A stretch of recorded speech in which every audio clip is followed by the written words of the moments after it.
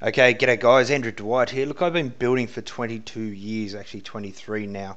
And I've drawn up this detail for a manufacturer in Australia who's come up with a really innovative product. But we had to put it together in conjunction with the rest of the construction method. And there's several construction methods around, especially on Ruby Sketch. You can download this and 4 other details of how you would use their particular panel system in conjunction with different methods of construction. Now, when I started out in construction, I found it very difficult to understand these kind of things because we're working from 2D details and doing an apprenticeship. It takes a while to understand this. If I had this access to this kind of information back in those days, it would have been a lot more efficient and there would have been a lot less errors on site. Now, we do learn from those errors, but reducing them is definitely a value to all of us.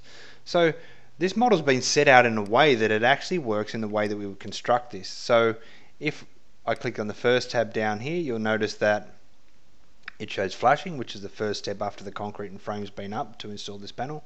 And it also shows the steps that are required to put it together and the most efficient ways to put them together. So there's packers and things like this you could forget quite easily, or you could misplace the way the panel was installed. So this is helping us with that.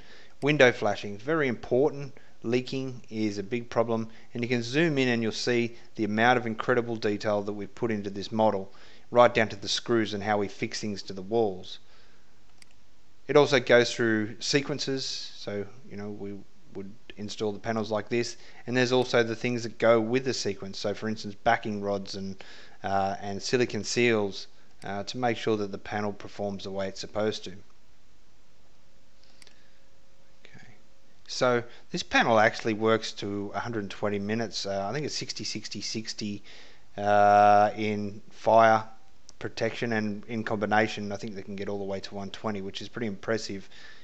Traditionally bricks were the only thing that could do this. So yeah, look, I mean, it's got a lightweight core, which is kind of looks like that, and you can put these together in panels instead of actually putting them together in modules, so like bricks. So for instance, you might have to lay 2,000 bricks, where in this case you might lay 6 panels. I'm not sure what the equation is. This detail also goes into external corners and tape, what's got to go in before the render is done, expansion joints.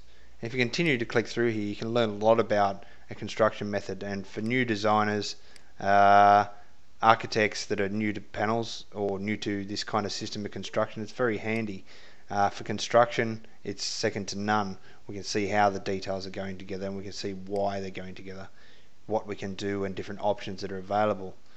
Bearers and joists.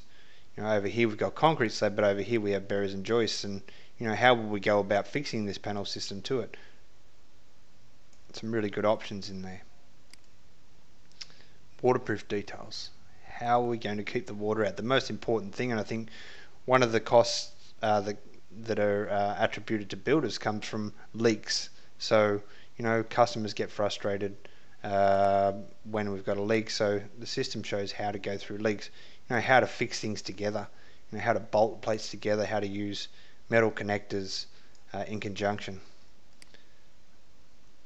Eave details.